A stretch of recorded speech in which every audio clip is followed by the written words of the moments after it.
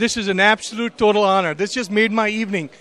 With me, we have Mr. Pozen, who's talking about his book, and we'd like to cover that. But in the meantime, we just want to have a few words from Mr. Pozen on camera and give us his insights on that deep entrepreneurial energy that he has inspired this evening, sir, and talk about India specifically as a possibility of some growth, and we'd probably get him there someday.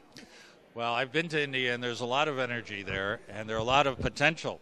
You know, let's face it, if you look at Japan, you look at Europe, and you look at parts of the United States, it's a mature economy.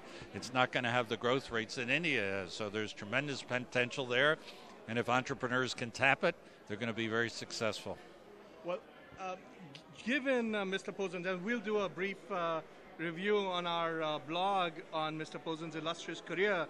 Mr. Pozen, what message would you like to give our viewers who are here and they literally worship some of the things that you've just said, especially about the smaller financial institutions being the engine of growth? Can you expound on that?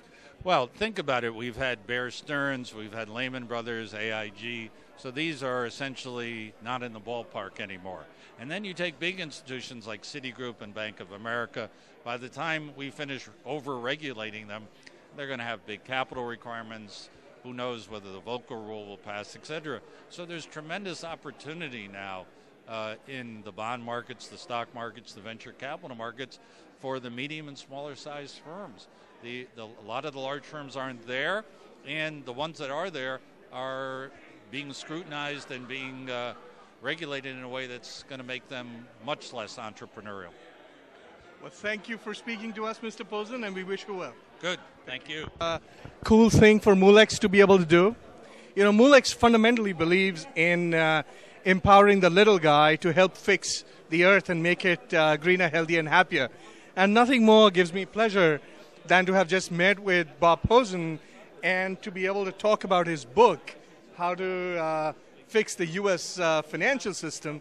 And we believe that we'll get his leadership in inspiring a generation of entrepreneurs who want to be able to talk straight and not worry about how big the FIs are, but look at the entrepreneurial spirit in the small financial institutions, the community banks, the credit unions, and look at some of the Molex financial solutions in that space.